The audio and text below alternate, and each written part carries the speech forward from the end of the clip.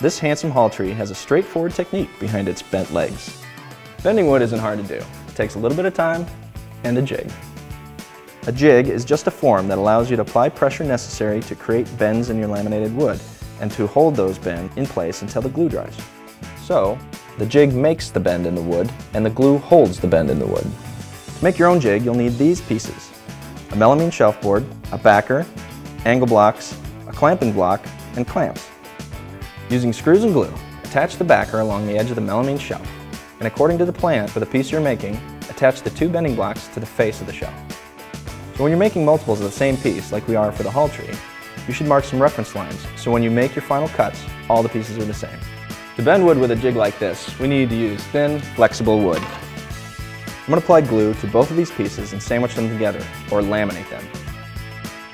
When we do a laminating project like this, it's important to use a lot of glue because it becomes the structure of the leg.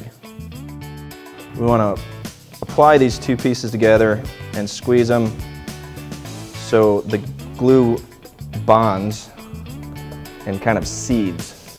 So I'm going to take the 2 pieces that I've glued together, lay it on the jig with the 2 ends touching the angle block. The wood is flexible enough that I can pull it back towards the backer with just my hand. Then put a clamping block in place and apply a clamp to the center of the block. Tighten slowly, add another clamp, tighten slowly, and then a 3rd clamp right here. You can see the angle blocks are creating the bends at the end. Add a couple extra clamps along the length of the wood to ensure the glue is getting good contact. The glue squeeze is good because it means you're getting enough glue in there to hold the structure when it's laminated. Then let it all dry according to the glue manufacturer's recommendation. So remember, the jig creates the bend and the glue holds the bend. Well, that's it. It's a pretty simple process and it gives you a lot of flexibility in building really unique projects.